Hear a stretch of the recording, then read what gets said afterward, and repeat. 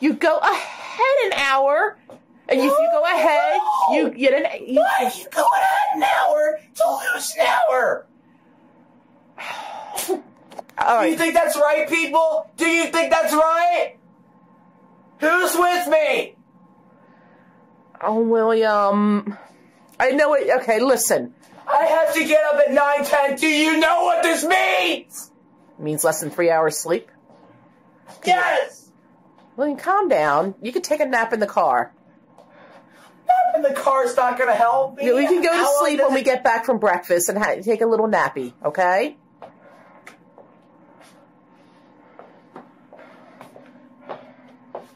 Where are you going? Where are you going? It's like... Daylight savings! You don't use that finger in the air like that.